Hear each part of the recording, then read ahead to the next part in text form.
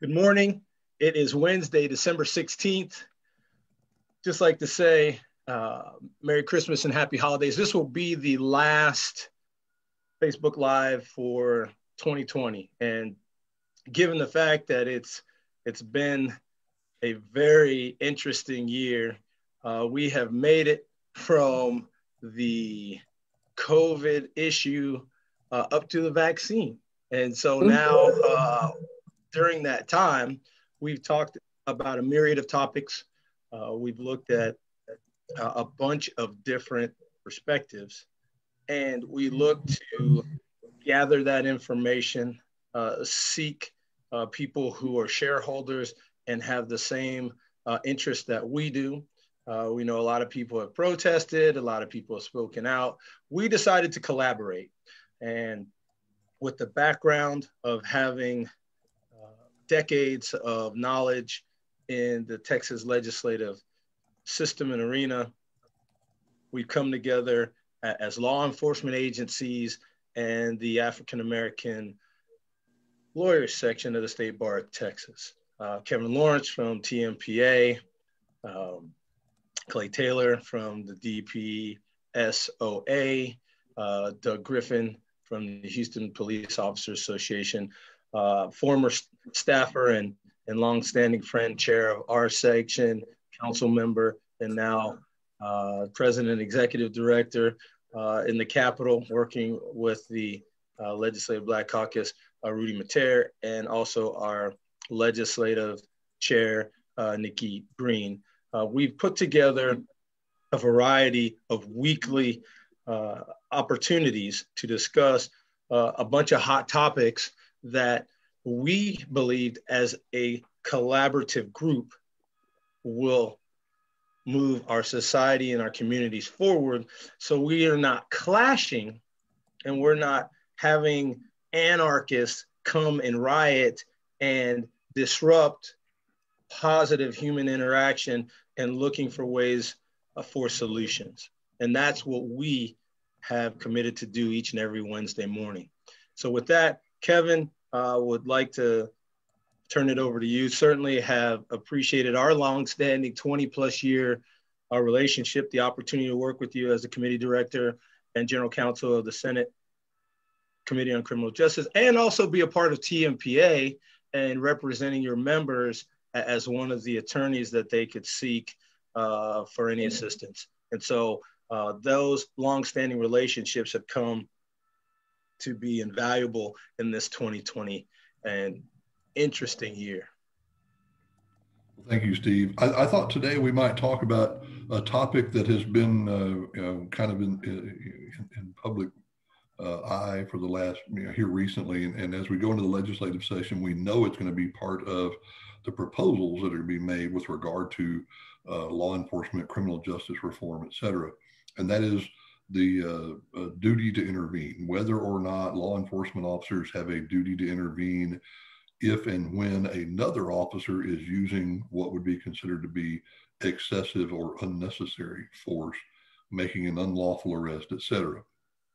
And it's another one of those issues, like most of them in this business, that's just not as clear cut as people might imagine. If you don't have a background in criminal justice, it's hard to understand some of the dynamics that come into play here.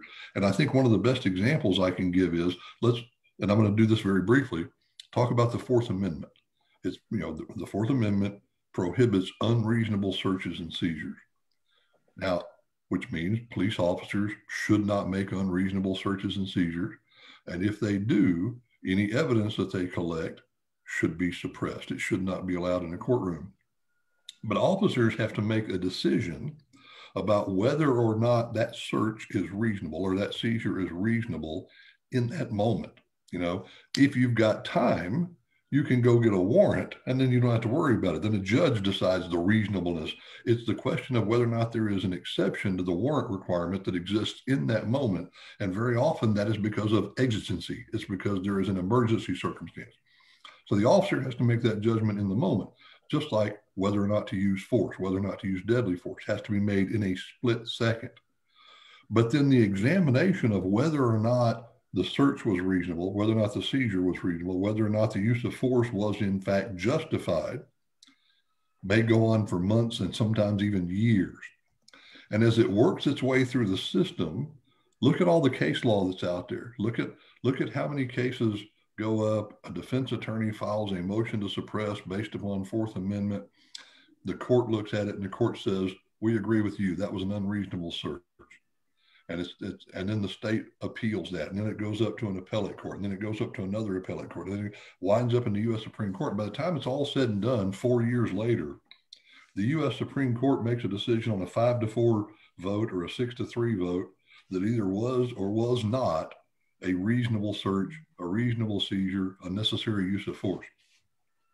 How is an officer supposed to make that decision in a split second when all these lawyers and judges can't figure it out over a period of years? And that's the difficulty we're going to face as we move into the legislative session and we try to change the standard about use of force and expect officers to intervene when another officer is using force. In that moment, are we really going to criminalize an officer's failure to come to the same decision that the courts will come to years from now? Did you guys have the opportunity to see the Attorney General opinion that was issued on that question that was submitted? Yes, we have. Okay. Yeah, he pretty much talked about that as well. He basically said he thinks it's there, but since there's no case law on point, he can't say definitively whether or not it's there. It was a circle statement, right? No, yeah, I just thought that was interesting. And we believe it's there. We believe there's a duty to intervene, and we could show you case after case after case where officers have been disciplined for failure to intervene, for failure to act, because we believe there's an overwhelming oversight, in the statute that says officers are expected to enforce the law, to protect citizens, protect the rights of our citizens, and that those standards carry over. Having it as an administrative matter, having it where officers get disciplined over it is one thing. Telling officers we're going to put them in jail over it, or we're going to take away their qualified immunities over it and subject them and their families to financial ruin because they made a mistake is another matter. We think that's bad public policy. So Kevin, let me play devil's advocate, if you don't mind. Stephen, I'm sorry. With respect to that, how do you provide the balance though? Because it is included in some administrative policies, right? The duty to intervene, that was a part of the 8 Can't Wait initiative that people were sending out. And so you have different law enforcement agencies that are applying it inconsistently. So if they're applying it inconsistently and some do it, some have it in their administrative manuals, like you said, you believe that it should be done, but there are a lot of agencies that don't have the duty to intervene policy in their administrative rules. And there's not really a consequence if you don't intervene, or there's not really a standard that says if you don't intervene, you're going to be punished in this way or in that way. And so it almost is like it's there, but there's not really any teeth to it. So how do you balance that? Actually, we believe there is teeth to it. We believe that there is recourse available. Officers, like I said, are getting disciplined for it on a regular basis, and the officer and their department can, in fact, be sued civilly if it is an obvious case where there should have been intervention and there was not. There's still the ability to sue. The qualified immunity isn't an absolute immunity like it is for prosecutors, but I'll get back to that later. It's a qualified immunity. It's a reasonableness standard, yet again, which is where we believe the bar should be. It should be based upon the reasonableness of the actions of that officer in that moment, given the facts and circumstances known to the officer in that moment. So getting away from the reasonableness standard to something, it's very easy to sit, in a committee hearing and say, an officer should absolutely never, ever, ever use a hatchet on somebody in the course and scope of their duties. But you know what? I could probably cite you a couple of cases where it actually became necessary. That would be the word exception is just for that. My question would be like, we have in the legal arena, is there a model? Is there a model rule for a duty to intervene, kind of that that those national organizations that, or fraternal order of police or something, is there somewhere where you can take that reasonable standard and say, here's what we see as probably a group across, sizes of agencies, location in the country, that we think here's a model standard for duty to intervene? Is there anything like that at least you can use as that? And Stephen, if you don't mind, I want to ask him one quick follow-up before we get to duty intervene on that, because something Nikki brought up too regarding, and Kevin just touched on regarding qualified immunity and the reasonableness standard. Isn't it the issue that essentially, though, the actual application of qualified immunity or the reasonable standard, not qualified immunity, gets to a point because of qualified immunity that it has to be almost an exact match from a fact standpoint to be able to go ahead and put an officer on notice regarding issues or concerns, where consequently, more often than not, kind of like in our legal cases, we have things that are analogous to certain situations that we have to, but we usually more often than not, there's definitely different fact scenarios that go with that. Because you're absolutely right. If you're asking someone split second, hey, listen, this is what I'm gonna do, boom, boom, boom, in the story. Okay, I completely understand that makes sense, and there should be exceptions working from there as well. But I also don't think it should be all the way to I would say the analogy of gross negligence standard regarding that. There has to be some subset, just because by nature of their job and the ability to enforce things. And that's the hard part, right? Because an officer has a unique ability, because there's unique powers and broad discretion, which we would like, but at the same time, how do you wrap that down to make sure that that's actually used in the right fashion? And that's probably where, and that's the hard thing about, qualified immunity is it's not a specific denoted in statutory guidance, but it's just kind of like a legal conjecture thing that has been created. And that's where it's kind of evolved to. Well, I do believe that qualified immunity is based upon a reasonableness standard. And basically, and you guys are the lawyers, I'm not, but basically what it says is, unless we have given officers, some sort of reasonable guidance about what the law is, we shouldn't be holding them personally liable for behavior that we have not let them know is not what we want them to do, especially if it is exactly what they've been trained and taught to do. So yeah. I don't think the qualified immunity is the issue, is the correct recourse here, or not changing the qualified immunity. It's like Steve says, it's let's make sure we're giving these officers that proper guidance, that we are in fact creating those standards across a broader cross section. We've got representatives here from the Police Officers Union. Doug Griffith, by the way, Steve, I'm going to correct you on that. And again, congratulations, Doug. He's newly sworn in as the president of HPOU. Oh, okay. Congratulations, Doug. Thank you. All right. We've got Clay Taylor, retired lieutenant with DPS, the current executive director of DPSOA. They both spent their careers working for agencies that have those policies, that have that kind of stuff in place, okay? Stuff that probably could be used as models. But you're right, there's other departments, in 2,700 law enforcement agencies across the state of Texas. There's a whole lot of agencies that don't have those policies. So a push toward a set of standards. And by the way, Steve, you also asked the question, are there standards out there? Not only are there departments that have the policies in place, like DPS in Houston, but there's also standards that have been, best practices that have been developed by different entities. Now, we can debate how good some of them are versus how bad some of them are, but the Texas Police Chiefs Association has a set of standards they've recommended. Texas Association of Sheriffs has some. There's the International Association of Chiefs of Police. There's a couple of different accreditation entities out there like CALEA that have created boilerplates, best practices. Some agencies have adopted them, some have not. But let me stop you right there, Kevin, because you bring up a good point. You just named, I think, 4 or 5 different ones, and I'm thinking to myself, well, shouldn't there be? And you want flexibility depending on the department, depending on what they're doing. I completely understand that, but shouldn't there be some sort of ubiquitous one whereby, okay, listen, this is the standard, and you can deviate based on resources made available, probable scenario, all these other things with it as well, because it's something we've talked about over and over again is that training, and trying to actually get these best practices, or I always say better practices because I don't know if necessarily best practices are always applicable to every department, but better practices than what they have with that. And Kevin, you said training, but recall, we say sometimes that's the first thing to go.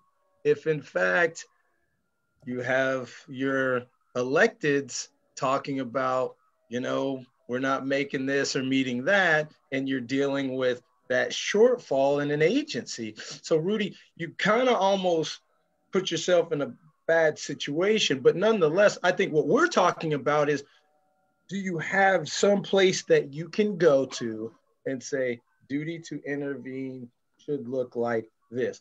I'd rather you or you, the second person plural, you choose something and say, we're using these guys or we're using these guys.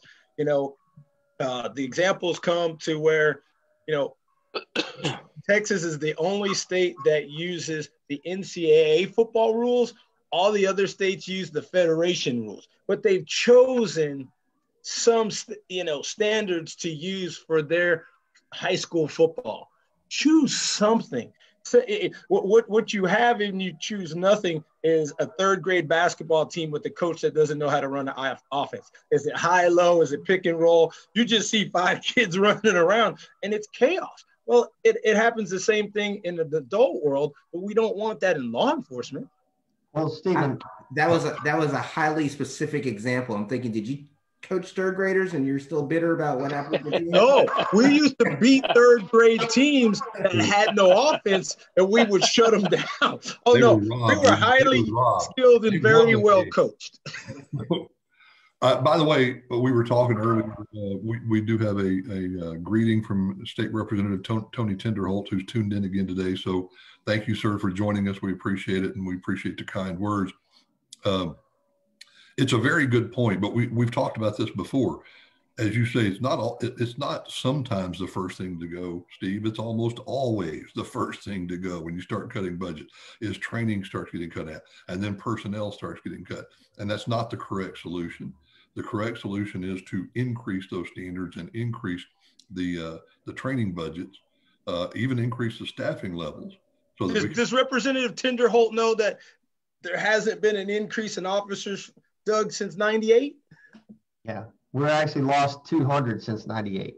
Oh, so wow. We're down. Oh, even better. See, even better. Since 1998, we've lost 200, and the population hasn't grown in Texas at all. So don't worry about that. Yeah, we're over 500,000 extra people with 200 less officers. So yeah, it's.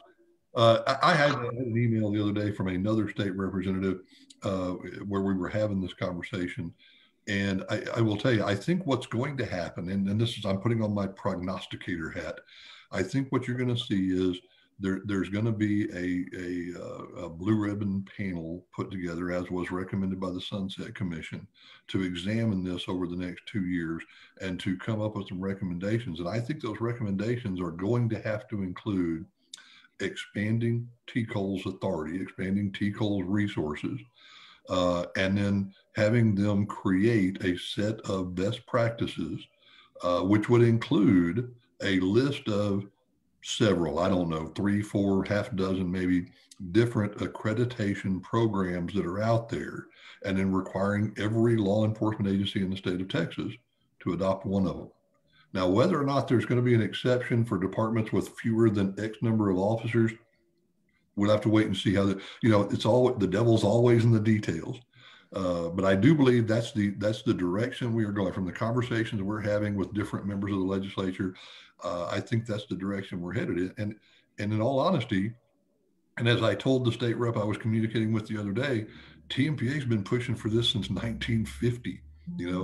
TMPA was the entity that first recommended that Texas have a state commission on law enforcement. We first made that proposal in 1960, and it didn't happen until 1970. We were the ones that introduced what was called at the time the Gypsy Cop Bill back in 2003. TMPA has always pushed for higher standards, more professionalism in law enforcement in Texas. What has always stopped us has been local politics and money. So that's a good question. That's a good point, Kevin, because to me, it's so bewildering, because if you've been asking for these things, and you're caught into these things, and you think they're better and, you know, and more important and vital practices for something, you know, for law enforcement does. How do we overcome the issues from local governments, issues and concerns about it, because they're unique? I mean, just like you said, you have 2,700 law enforcement units across the state. Is it that we just make sure that they have the applicable money to make sure they're able to enforce and actually have the applicable training, necessary training that you guys set as a standard with it? Or is it just an education saying, hey, listen, we're not trying to tell you guys what to do, but we also know that we have an important job in our relationship with the public, and we feel like that if we have these standards, we have this ability to go ahead and do this, then we'll be able to work better in unison regarding the issues and concerns that betterment not just law enforcement, but the entire community at hand. No, I don't think either one of those gets you there. And by the way, I realize I am hogging this conversation, so Doug and Clay, you guys jump in here anytime you please. But I don't think that gets you there. Doing a fine job. I think it has to include more than that. It has to include mandates that unless you are willing to, unless you are able to come up to these standards, you shouldn't have a law enforcement agency at all. You should consolidate services or so on and so forth. But it also has to include some meaningful due process for all these officers, like they have in Houston, right, like they have with DPS. There are some means of due process, because you have to take the local politics and the cronyism out, you know.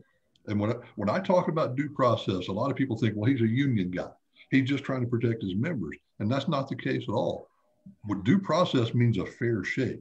It means that you got fair treatment one way or the other. You know, sometimes fair is you got fired, and you should stay fired if that was fair. Sometimes fair means you go to jail if that's where the facts take us. Okay, a fair shake is not getting fired because you wrote the city manager's brother a ticket for something. It's just, you know. And if you look around the state, and I can mention a couple of local law enforcement agencies where we've seen some examples of this recently, but look at the number of chiefs, sheriffs, city managers, council members, even prosecutors, even judges that get prosecuted, that get charged and arrested for different crimes all the time. That if you don't have some sort of review above the city manager level, above the sheriff level, then you're exposing yourself to the potentials for corruption. That's Kevin. What about having Doug's or DPS? They're already created. No need to reinvent the wheel. So can we give these standards, give these processes that have been highly effective, and again, and roll them out? There's no sense of recreating things that we know work. I think that the whole difficulty, which we have somewhat overcome this whole year, is the collaboration and communication and the sharing of information. A lot, you know, some of us may not have known. Nonetheless, getting it to each other makes it a very different place to operate and to commiserate. And if Doug and Clay already have these on the books, can't we just share them? Sure. They're available right now. They're not being adopted for a number of reasons because they're not mandated. They're not required. Right. And again, but the mandate is where you're going to run against the resistance. The resistance is going to be, it's an unfunded liability and you're interfering with local control. And those two things have to be overcome. Well, but there's things that have been implemented on the state level. Yeah, but the governmental interest that the state level would use for that uniformity, I think, again, not to get into constitutional law and all that good stuff, but there are balancing tests that you do or are allowed to implement things for the betterment of the whole, and it doesn't, it's content neutral, so it's everybody. That's like saying, oh, well, the state can't mandate you or the feds can't mandate you to wear a seatbelt, but here's the deal. And maybe what you do is you say, okay, if you don't adopt this, then you don't get the funding that comes with it. That's right. How we got, that's how we got rid of open container law. That was a sad day, especially for the passenger. The driver, I get. But you know what I'm saying? Nikki was talking about that earlier. I did. We were talking about statistics for alcohol and drug abuse between law enforcement. And I told him that I think that the attorney profession has them beat on alcohol. Oh, yeah. Oh, yeah. We'll take that one. Not me per se. Me neither, but we'll take what I've seen, I've heard. Well, for this discussion, you're kind of running into two different topics here, because you're talking about one, this duty to respond and making it a law.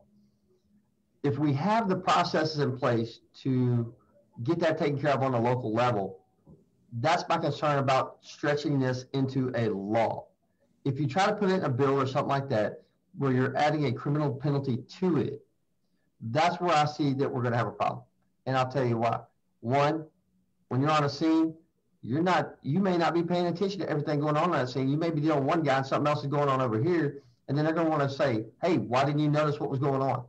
You can't. It's so subjective at that point that we have to use caution in what we decide to make a criminal act versus something that should be handled with a termination, a training, some kind of issue like that. But Doug, if you balance that though with the due process that Kevin is talking about, why wouldn't that work? That's what I'm saying. Both. If we don't force it into a law with a criminal penalty, but we spread this across the state and an even level for everybody through TCOL, then you're going to have a win-win for everybody. And I'll tell you why. Because you force these people to train.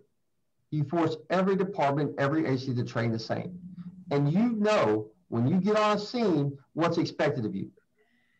These smaller departments, they do not train properly. I don't care what anybody says. They don't, because they're only mandated for 20 hours a year. That's the way it is. And that's all their budget requires.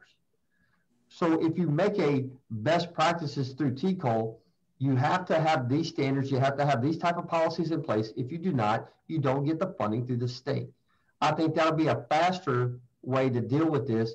And you're putting it on where the issue should be. Again, as we said, the difference between bad policemen and bad policing.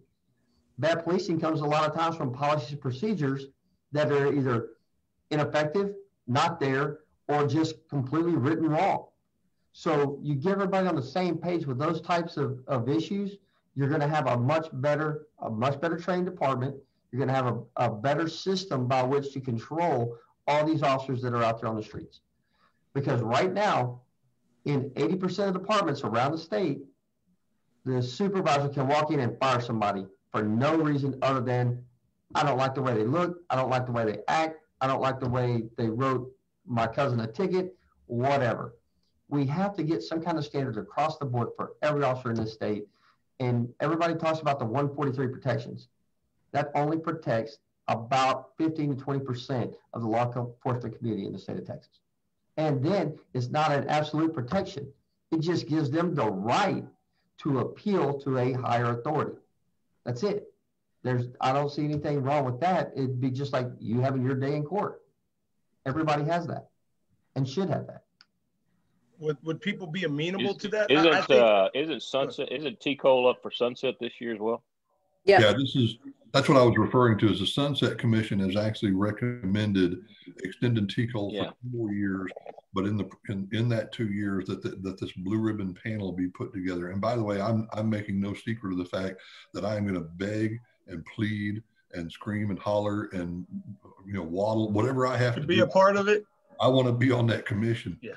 But have that commission get together and actually examine what the state of Texas needs to do in order to make, and let me say this, TCOL under Kim Vickers and me and Chief Vickers have had our share of disagreements about any number of subjects.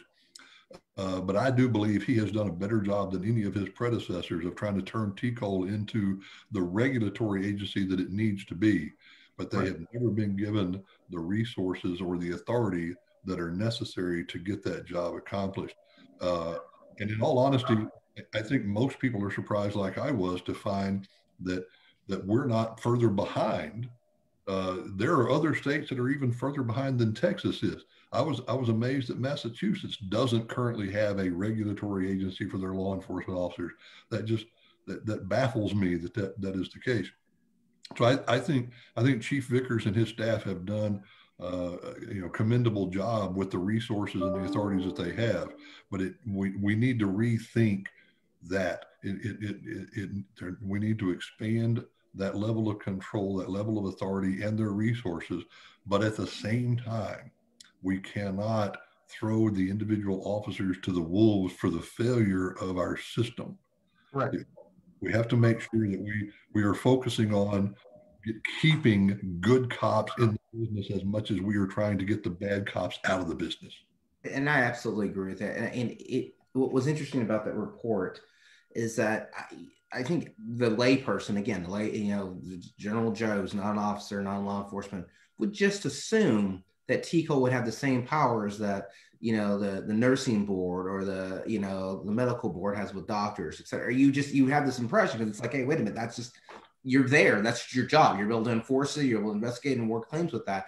And is it, and you mean Kevin, Doug, this is where you guys can help us with that as well. Why hasn't that evolved through the years? Is it just been because of the financial aspect, just what we're saying, having a local control aspect with that? Or is it just, what's the hesitant that's been with that? Yeah, Doug, I'd love to know. And Kevin may disagree with me on this, but I'm a firm believer that one, TCOL should be made up of active and or retired, fully vested police officers. You can't be appointing people that are some reserve deputy from some no-name county that's never done real police work in his career.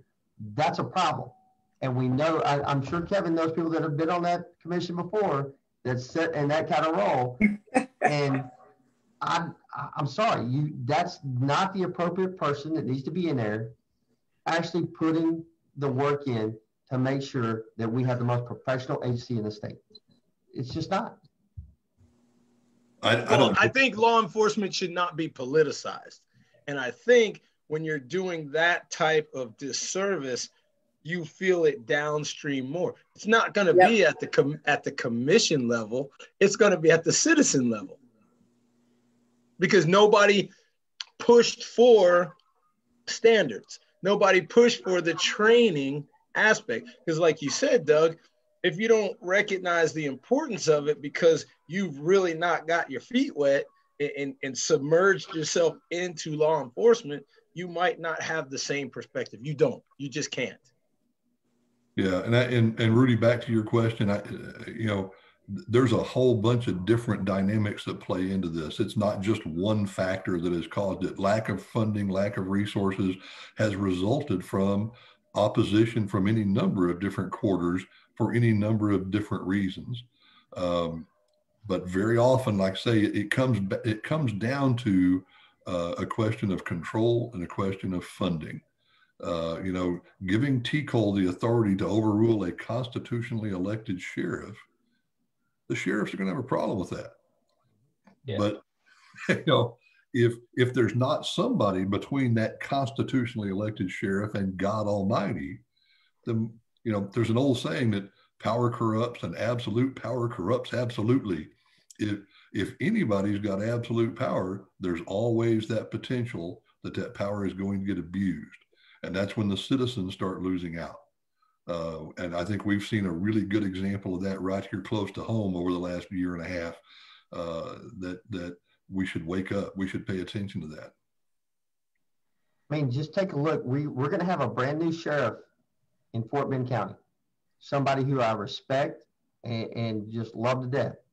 But when he goes in there, there's going to be some house cleaning. There's going to be people removed from their positions, and new people are going to be installed in those positions that may or may not know the dynamics of that community. So it makes it very difficult for anybody that's removed from their position there, but he can do that at a whim. So that gives him power to go in and make any kind of sweeping changes he wants to make with zero accountability. I know he'll do well, But they have civil service. They have civil service, and he still has that kind of sweeping authority. Yep.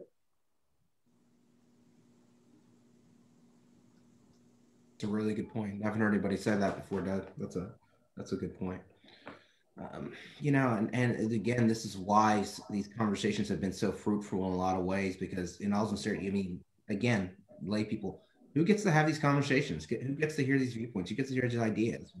We have concepts, conjecture, and things that we think are that, but you guys are telling us reality with that stuff, and it's illuminating to say the least right there as well. And you know, and I also think at the same time it also lets people know, hey, listen, again, people, particularly the media, I think they try to put us all on different sides regarding these things when we're all no, really, we're all influencing the same side. There are things that we're going to disagree on, absolutely, but we all agree that we want the best protections for our citizens and for this state and this country, and working from there as well, and work toward that. And some people don't like to see that happen. I personally, yeah, that's my personal opinion, but conversations like this is where it helps to have these things. Well, I think a lot of times where citizens lose out is if you don't know, and there's truth to knowledge is power, and there can be some uncomfortability or unfamiliarity because there are different segments of the population. And when you interact, and as you say, Doug, you're interacting not necessarily at the Blue Santa toy drive. You're operating in a scenario that could be, you know, contentious. The lack of knowledge, the lack of familiarity amongst community citizens puts us in a situation, again, I think we've identified that things roll downhill. The shortcomings at the top seem to adversely affect the most at the bottom, or when law enforcement interacts at those times. So we've done our level best to get information gathered. And I think at some point, I'd like to figure out how we kind of codify a lot of the things that we've talked about, because I think if the citizenry knew a lot of these things, I think they could have a different approach with law enforcement, and law enforcement would recognize that they're now dealing with a much more educated community. And I think that would help, even if there is a lack of leadership at the top, at least people down closer where the rubber meets the road have a better understanding about what's going on with this functionality. And, you know, I wish Fred was here, because I still have an appreciation for him kind of going, you know, bare bones about what should be done. And I think there's some merit to that. But even with that, until we really sat down with these discussions, a lot of these things, and even us as professionals in our own rights, hadn't really put a lot of these pieces together. Let me give you just a quick example of how sometimes we overthink some of these things. After the Ferguson Michael Brown episode, the police, what is it called? Police Executive Research Forum, PERF. They spent 2 years studying police use of force and policies and everything. And they finally came up with a very lengthy report in which they made a number of recommendations. But one of them was that they recommended that agencies adopt what came to be known as the lawful but awful standard. Now, what that said was they recommended that departments adopt policies that said officers should be fired if they engage in conduct that, even though it was perfectly lawful and justified legally, it just looked so bad that it brought the department into disrepute, and therefore it was justified termination. Now, fortunately, almost nobody adopted that standard, but this 2 years worth of research came up with that recommendation. Think about trying to apply that. If you're in a job where there's absolutely no way of doing the job you've been assigned to do, where it looks good all the time, but you know you're going to get fired if you do something that just looks bad, how much effort are you going to put into that job? Because that's what we've talked about. If I assign a female officer, and I don't mean to pick on women, and Nikki, I apologize for this analogy, but I assign a female officer as a school resource officer at Wiley High School. And she weighs 130 pounds. She's 5'4", but she's a great cop. You know, she handles herself great. She gets called to a disturbance in the cafeteria one day, and there's a offensive lineman from the football team who weighs about 290, who just got kicked off the team for using steroids, and his girlfriend broke up, and he's just gone off the rails. Lord. Tell me how she's supposed to subdue him without it looking bad at somebody. If it's one-on-one, her and him, how is she supposed to handle that situation without it somehow looking bad at some point? And the answer is, she may have to use a taser, she may have to use a baton, she may have to use a gun, but at some point it's going to look bad. But she's still got a job to do. So if she's subject to that standard, you're not allowed to do anything that might look bad. We got a problem. But I would think that in that situation, the look bad is the context that I would look at it, right? If she's looking at her size and what she's able to do in his size, if that is the reasonable way that she would have to, you know, saying them, would it technically look bad, or would that be reasonable? But in order to do that, you got to sit back and look at it and examine it, and look at all the evidence and all the facts and all the witnesses. And also, you can't make that decision within, you know, I don't know, 5 or 6 hours when the chief goes ahead and fires that person, like the chief in Arlington did a few years ago on the case. And like happens every day, but I mentioned that one only because it was very high profile. There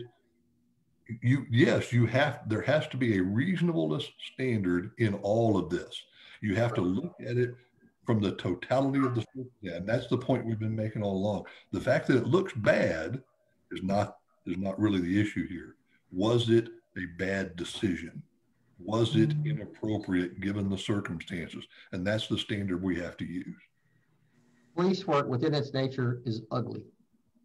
And we have to face that. People have to understand that. We're not dealing with the best in people. 90% of the time, we're dealing with the worst in people. And we have to understand, everybody needs to understand, we are in these positions because we get called there. We don't go volunteer and go, hey, you know what? I think I'm just going to drive around, find the biggest guy I can and let him just kick my butt today.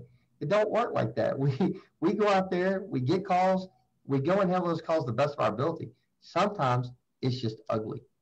And we don't want to be that way, but the suspect's going to dictate at the end of the day what happens on that scene most of the time.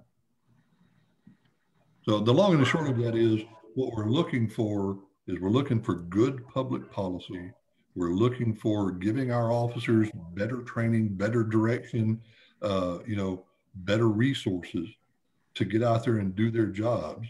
But we also have to make sure that when something does happen, we don't rush to judgment. We don't automatically, the Ferguson effect is very real. We had looting and riots and all kinds of stuff going on because of what turned out to be a lie.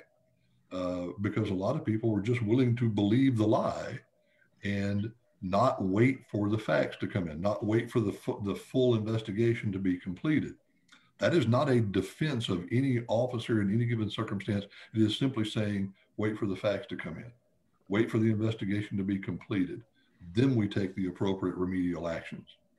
Well, I'll say this, just so I'm on record, and I'll speak for myself. There were some people that will be upset in the community, and we've said this as a group, as a whole. There are some people that wanted to take advantage of scenarios and anarchists apply and insert themselves. That's not just Black America rioting and looting, because I said to people all the time, if that's the case, why don't we just riot and loot on Tuesday? I mean, because that's what we do. If that's what we do, we're going to schedule one for next Thursday because, that's what we do. That's not what Black America does. Black America feels frustration just like anybody else. And most of the time, again, just like most law enforcement is good, but they there becomes an insertion or part of that group that takes it offline or is not what the social norms are. But as a whole, and I'm not pointing to you, Kevin, in particular, but it seems to me that people look at me and go, well, we just love the fact that you get the opportunity to speak to people because other Black Americans go out and riot and loot. And I said, wait a minute, that's not the solution that people run to as the first order of business because something may not be copacetic in the community. That's not the case. In fact, it's like peace officers, law enforcement. Most law enforcement is good, but you want to focus on the percentage that goes off the reservation, and you want to say all cops are bad. All white cops want to shoot minorities. That's a poor narrative that media puts out because that catches my attention. That shows, oh, see, I knew that, or that matches the clip. And that's not necessarily true. So that's just. And I don't disagree with a word of that, Steve. As a matter of fact, my comments were more aimed at our media than they were at any given segment of our society, especially those 4 CNN anchors that made a big stunt out of that. Just like the folks that were protesting outside the Michigan Secretary of State's home don't represent white America. That's not what we should be doing in any circumstance. It is not the way to affect good public policy. What we should be doing, as Rudy said, is we should be coming together and having these conversations and talking about real issues and real solutions to those issues. And unfortunately, we live in a time when, I'm sorry, but as a nation, we don't wait for the facts to come out. And I'm not talking about Black America, brown America, yellow America, white America. I'm talking about America. We just don't wait for the facts to come out. Well, that's one thing that we have to do. In 5 minutes. Well, that's one thing that we have to do. And again, I very much want to say, for what we've done this year in a very interesting season in the world, I believe we've been very consistent, transparent, and I commend the efforts of all to be willing to be transparent, frank, direct, and recognize, we have issues, no doubt. Nonetheless, if we don't address them, they are going to wind up being more of a problem than they are getting us to a solution. And you have to go through those things to get to the solution you want. And we're going to have to talk in ways that are uncomfortable. And I appreciate, as we've done that in 2020, that no one has made it personal and no one has said, well, because you bring these things up, you're bad, or because you bring these up, you're the good guy and everybody else is bad.